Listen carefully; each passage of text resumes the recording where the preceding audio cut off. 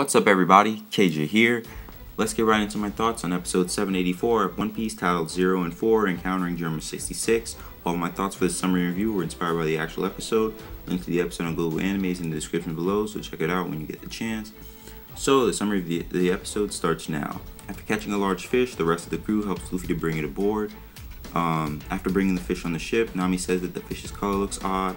Everyone else is contemplating if the fish is edible, but Luffy says that the fish is edible because to him there's no such thing as an inedible fish. Before Luffy does anything rash, Chopper decides to check Sanji's locker for any info the crew can use for this fish.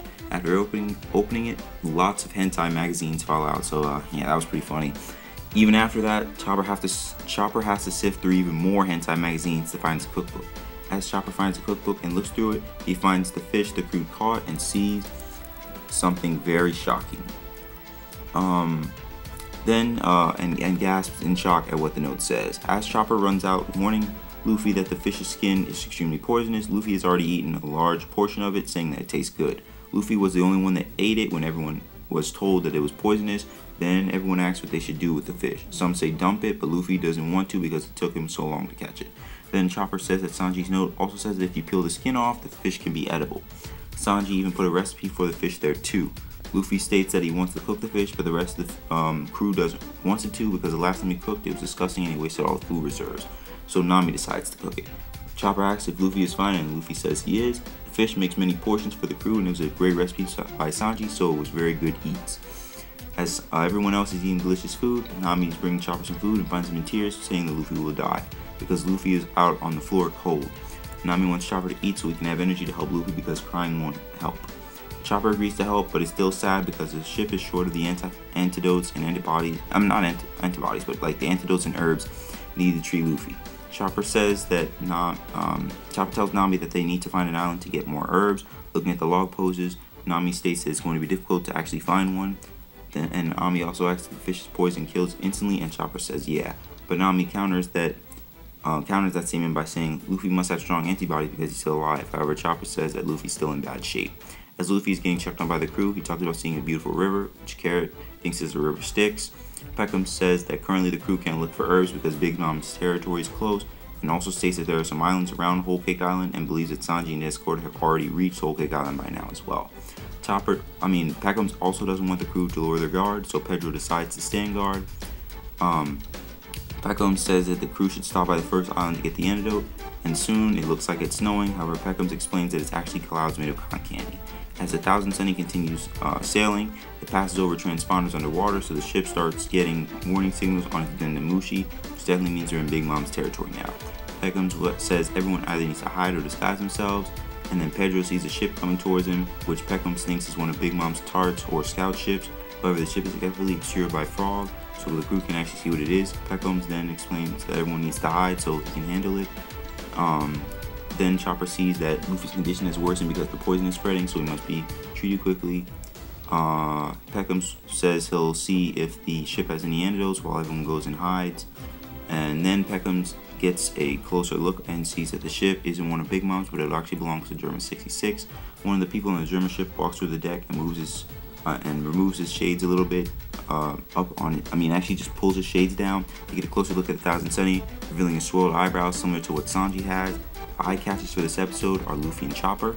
The crew sees the ship and sees the giant Dendemushi making up a giant portion of it. A Germa soldier goes on the transponder asking if the ship belongs to the Strawhats.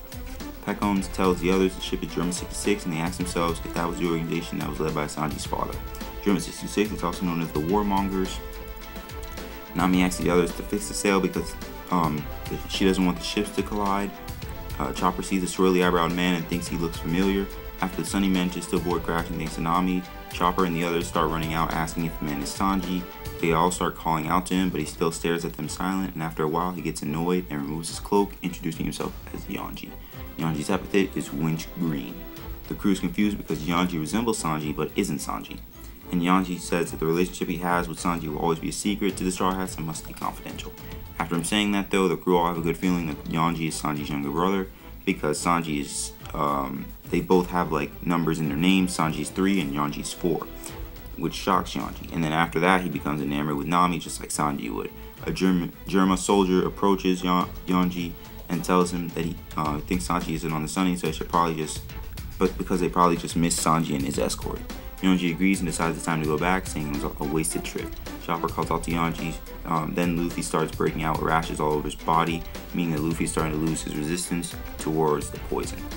The crew tries to keep up Luffy's spirits to help him stay with them longer. So then Chopper asks Yonji if they could spare them some antidotes because the crew doesn't have any more. However, Yonji refuses, saying that he has no interest in saving people.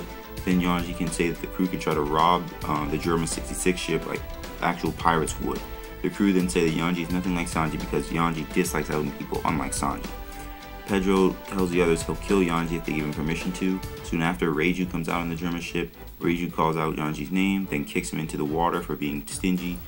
Then Reiju flies over to the Sunny, and Carrot asks who she is, getting ready to attack her. Reiju apologizes for suddenly appearing on the ship, as well as Yonji's actions, and that's it with the summary of the episode.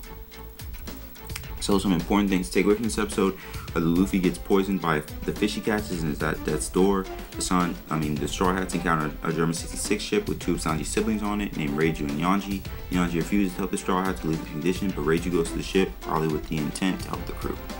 My review starts now. I love this episode because we got to see some of Sanji's siblings. Personally, I read the manga as well, but it's always nice to see the characters make the transition from the manga to the anime, especially in One Piece because the characters always come out looking amazing. I also can't wait to see how the rest of Whole Cake Island arc plays out in the manga as well as the anime as well.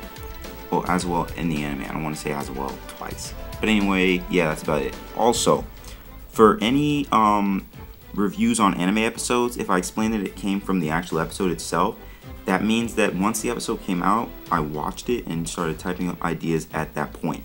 It was just too late for me to make a review of it based on, the summary on the Wikia. In the future though, I may rely on a little bit of both, just because the episode may have some I guess facial expressions better, you can show me the setting better and other things that happen, while the actual summary on the Wikia can get to the point.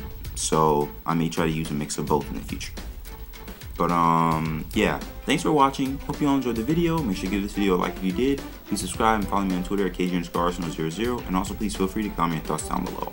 What did you think of this episode? Were you excited at seeing Yonji and Reiju? Do you think Reiju will save Luffy, or is she going to kill the crew? Do you think the Straw Hats will save Sanji? I want to hear your thoughts about it. Also, if you think I should make any changes to this video and or any other videos or series I do, again, please comment because it can help me out. With all that being said, until next time, I'll see y'all later.